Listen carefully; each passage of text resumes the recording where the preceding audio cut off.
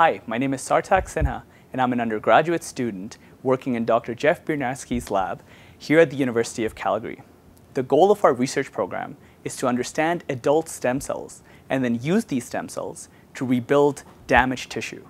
One of the most accessible models to study adult stem cell biology is the hair follicle regeneration. The hair we see on our scalps is being regenerated in part because of two stem cells. First is the epithelial stem cells that differentiate to give rise to the new hair. But second are the mesenchymal stem cells that reside at the base of the hair follicle and provide instructive signals to the epithelial stem cells to build this hair.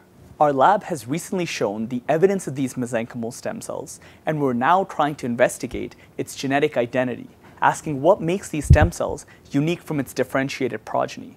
My project specifically uses this information to identify new molecular targets that can stimulate these stem cells and also find novel properties about these cells using its genetic information.